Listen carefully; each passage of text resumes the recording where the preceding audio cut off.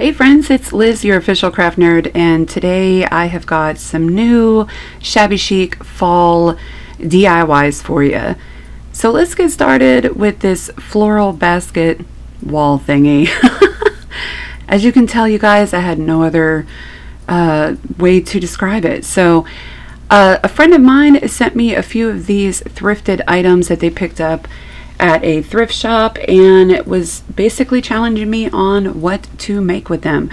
So I'm starting off with this little Christmas, I guess it was a Christmas basket. It had like a coat hanger shaped like a tree.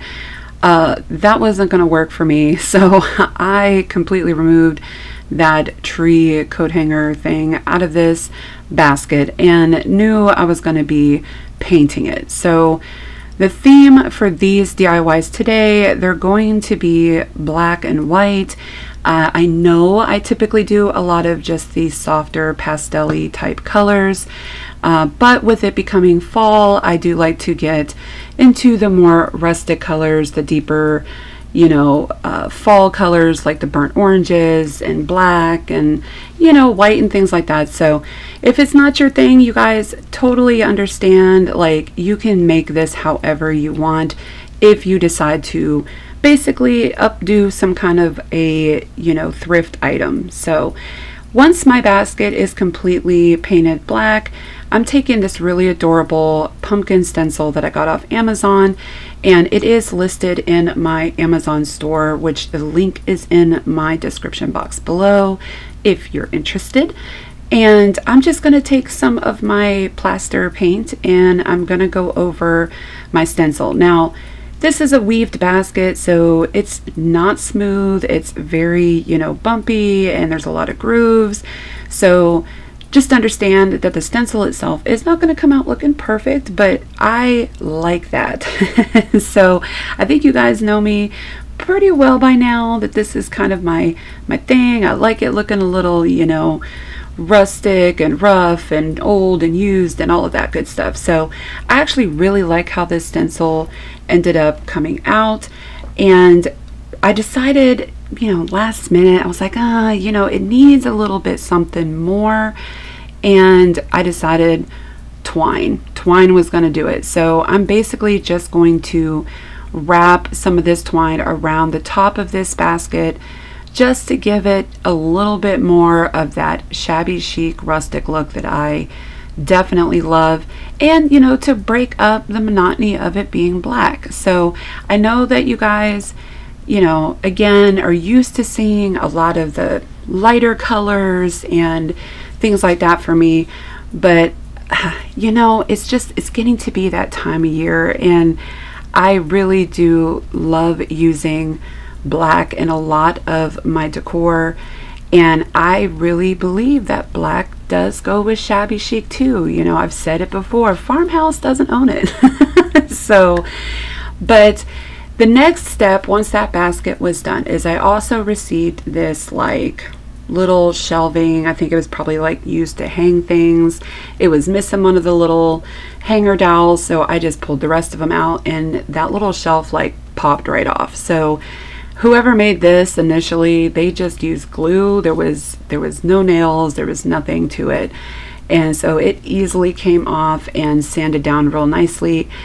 I did take some of my wood filler that I had on hand, and I'm going to fill up those little dowel holes down there at the bottom, just because I didn't plan on reusing them for anything and wanted them to be completely covered up. So I love this wood filler. I think I picked this up from Walmart, and it just easily squeezes in those little holes, and you just basically smooth it out. I put enough in there to make sure that it was nice and even throughout my whole, you know, board there, and didn't want any kind of indents or grooves or anything. So once it was nice and filled up, then I'm going to take my sanding block and just go over it, and it was perfectly smooth. It worked out fantastic, and it made for a really nice surface for me to go ahead and paint. So again, I'm taking some of my Waverly chalk paint.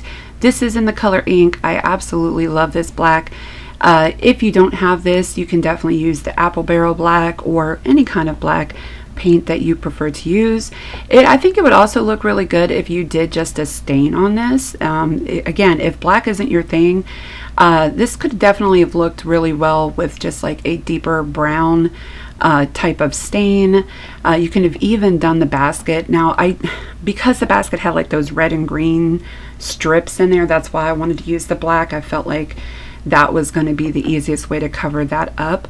But you know, again, it's definitely user preference on, you know, what you want to do with your type of flip projects. And you guys know I definitely love doing thrift projects. I loved making old things look new again, or, you know, just have them fit my style aesthetic, you know, and for cheap. I think that's probably the best thing, is that it's affordable to do. So if you're new to my channel, guys, just real quick, I welcome you guys. I'm definitely happy that you're here and joining in with all the good nerdy fun. And as you see here, while I'm also saying that, I'm just gluing this basket like directly onto this wood plaque. Originally had it intended to do that, but decided, you know what, let's just combine these two. I think it'll look better, and it worked for me. So anyway, back to my whole welcoming spiel. You guys, thank you so much for joining me. And again, my name is Liz. I definitely love doing all things that are shabby chic, vintage, rustic, old, used, whatever, and thrifting is probably my biggest passion. I do like to throw in Dollar Tree DIYs every now and then, but this is definitely where my heart is. So welcome. Now back to what you see me doing here. I just make a very simple finger bow. Basically just wrap a bunch of twine around my finger. I cut it off, take another little piece of the twine and just tie it in the middle. Easy peasy, great bow. There's plenty of ways to do bows, and I've said it many times before, I am not an expert on bows, but doesn't matter. And you know, for me, the bow just adds to that extra shabbiness that I was looking for this. So this is the final project put together. I added some of this burnt umber orange flowers that I got from Dollar Tree, and I absolutely love it.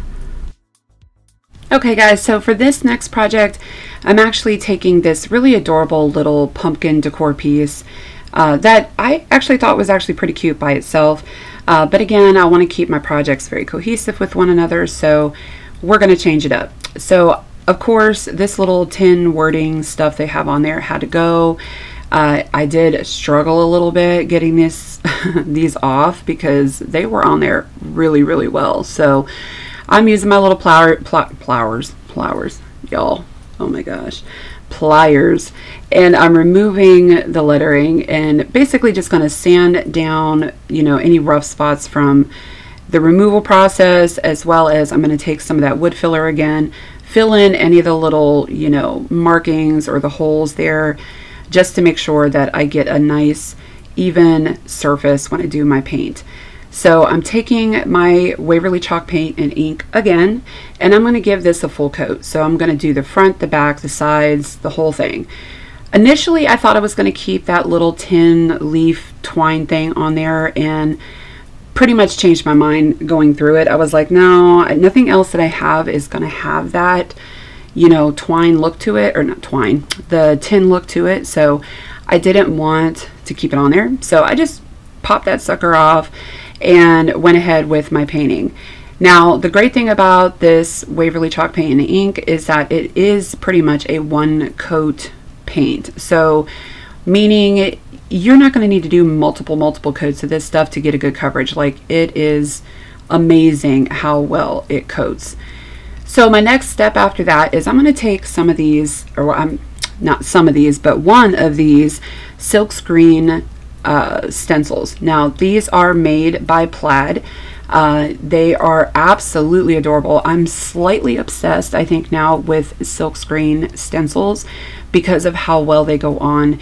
And that paint is also made by Plaid. It is specifically for these silk screen stencils, and the little applicator as well. It is phenomenal. Like, I'm obsessed, and I do believe I have these linked in my Amazon store as well if you guys are interested. But when I tell you, this is like the easiest of all easy when it comes to stenciling. Like, it's fantastic.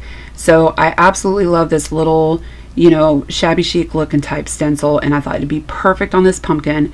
You just take a little bit of this like paint paste that they have, and that little applicator like scraper tool. It's almost like a little squeegee tool, and you're just going to just rub it all down your stencil, like just making sure it's nice and clean and smooth. You can definitely make sure that it's an even coat, just because it's a squeegee, it's not a brush. It's very, very easy, very, very easy to do, you guys. Like seriously, I am obsessed. I am on the hunt now for more and more silkscreen stencils, just because I love how they come out, and it's so quick and easy to do, and honestly it's just so soothing to do. I don't know what it is, but watch this, you guys.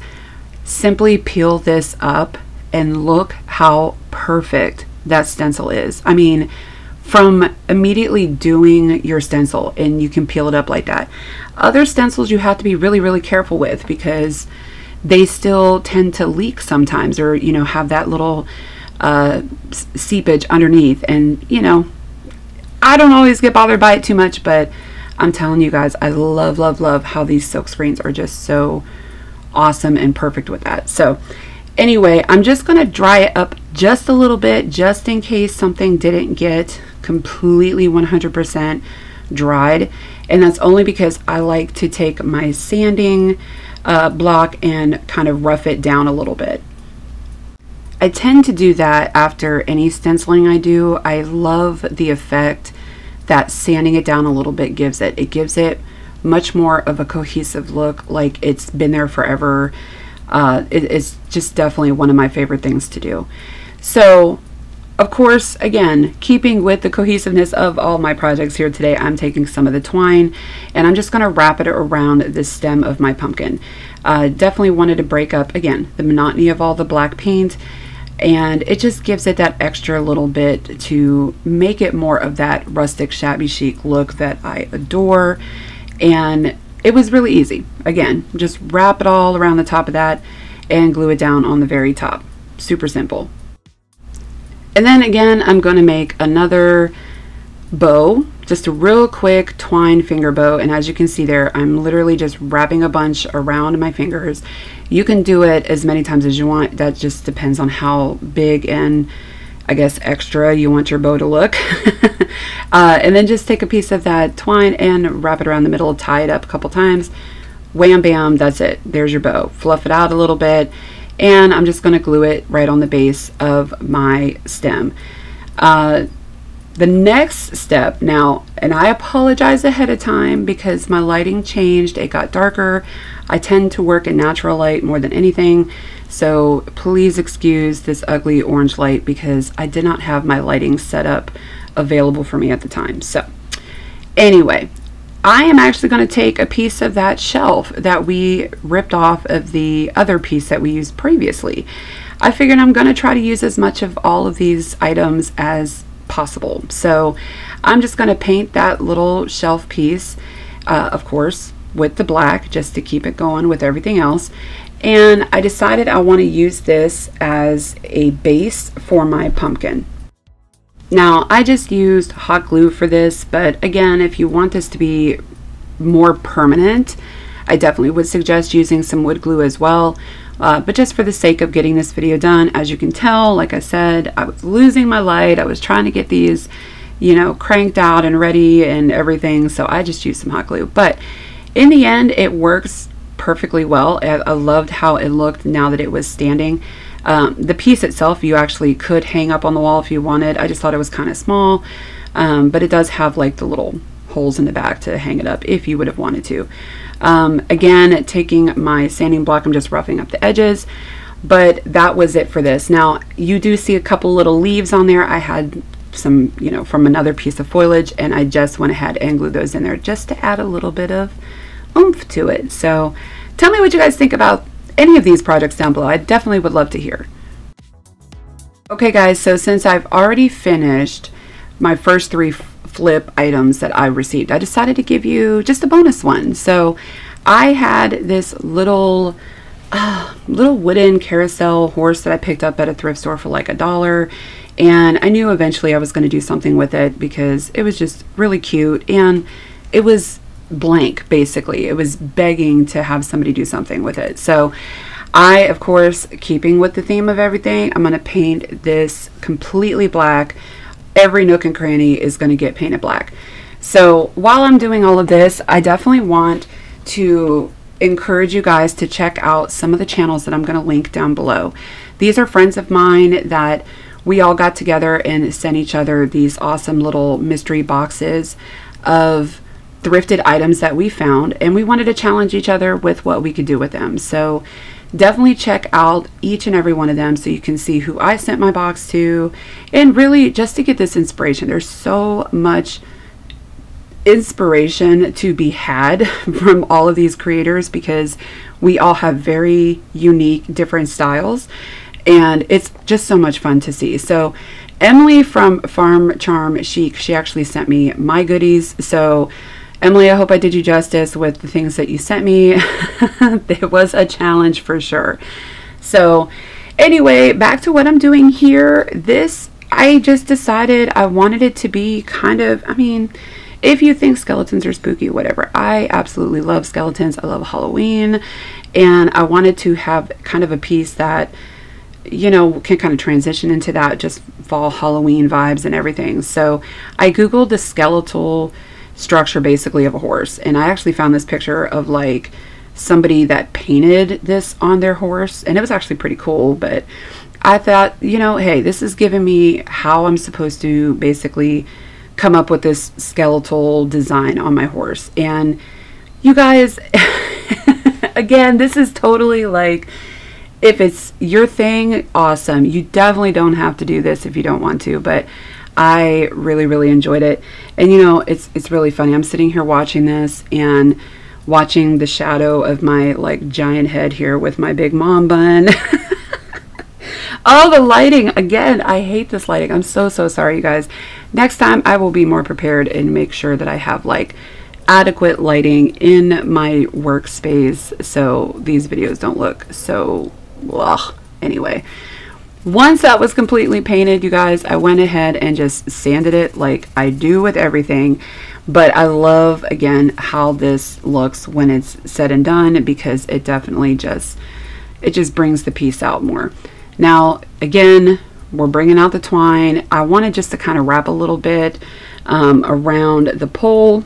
I had thought about maybe, you know, making hair and all that, but I was like, no, that was too much. It wasn't really the idea that I had in mind for this. So I just basically took some of the twine and kind of wrapped it around the carousel pole on the bottom and the top as well. The only thing that I can say is when I did it on the top, I kind of went in the other direction, so it looked a little wonky to me. But I mean, if that doesn't bother you, then oh well, it's whatever. Again, I leave my little oopsies and errors and whatever in my videos, so it is what it is. I took my sanding block, and again, I'm roughing it up a little bit, just hitting those edges. Definitely like the worn, you know, loved look when I do these things. So I honestly, when this was all said and done, I just really enjoyed it. Again, I'm going to make another finger bow. I think I did one on every project, actually. That's probably a first for me. But another finger bow out of the twine. And this was just to add, you know, again, just a little bit more detail to my little, I guess, dark shabby chic horse. I'm not exactly sure how to label it, but whatever, I think it's cool. So just make that quick little easy bow, and I'm just going to stick it right there on the base of the tail. And this was how she turned out, and of course in better lighting. But I really love this little carousel horse. It was probably my favorite so far. Okay guys, and that's it for this video. Here is all the different projects, you know, one by one and all together. I really appreciate, again, my friends, Brandy, Angela, Emily, for all of you guys working with me on this. This was so much fun. And you guys, if you are new and maybe coming from their channels, again, I really hope you enjoyed this. I hope you stick around please, please, please hit that subscribe button below, and make sure to hit the like button as well. Definitely leave me a comment. Let me know where you're coming from. Anything at all. I love to hear from you guys. I really do. And thank you so much. I really can't say that enough. I appreciate each and every one of you guys that visit me every single week. You really show me a lot of love, and it means the world to me. So until next time, you guys, stay safe.